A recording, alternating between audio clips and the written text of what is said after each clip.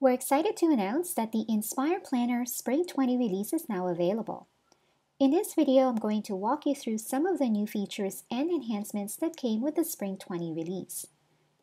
Let's begin by taking a look at the new feature that auto-assigns project tasks to resources based on role. A new column called Role is now available within the project interface to allow you to define the role responsible for each project task. The values you see within the role pick list can be customized according to your needs. We've also added a role field within project teams so that as you add your project team members, you are able to define their role within the project.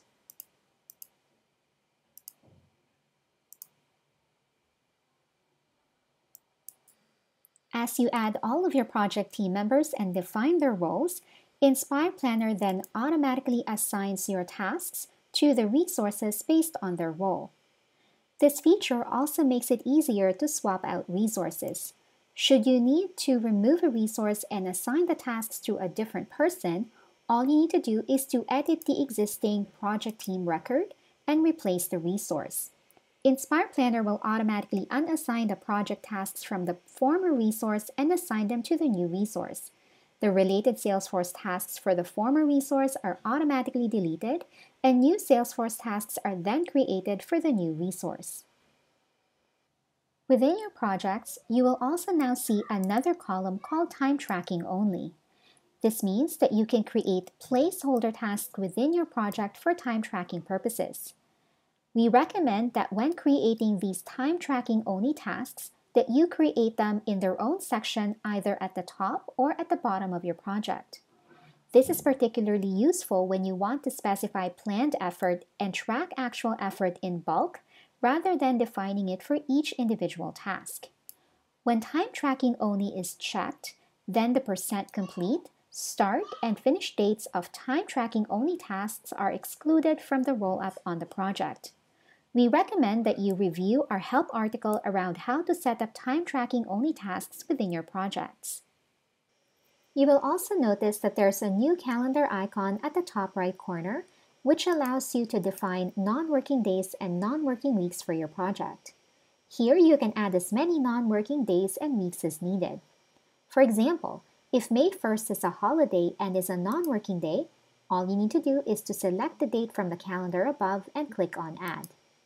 You can then choose to relabel your non-working day. When you click on OK, Inspire Planner will automatically adjust the project task start and finish dates according to the non-working day you specified. It will also automatically save your project. When you define non-working days or weeks on a template, then any new project created from the template will inherit the non-working days and weeks defined. Using the Save As feature will also inherit the same settings. As part of this release, we've also optimized printing to better handle larger projects and to simplify print options. The enhancements included are the addition of ledger within paper format and the ability to define your Gantt width. If you only want to print out your Gantt chart, set the Gantt width to 100%. To print only the task list, set it to 0. You can also choose to include a header within your printout. When including headers, the header now displays the project name as well as the project manager. You can also choose to configure a company logo within the Inspire Planner custom settings. When the logo is configured, it will also display your company logo at the top left corner. We recommend visiting our help articles to find out how you can configure your company logo. Time Tracker has also been enhanced so that the task list on the left only displays projects where the project status is in progress or not started. However, when searching for tasks, it will return all tasks assigned to you within all projects. We've also made some updates to the resource allocation page.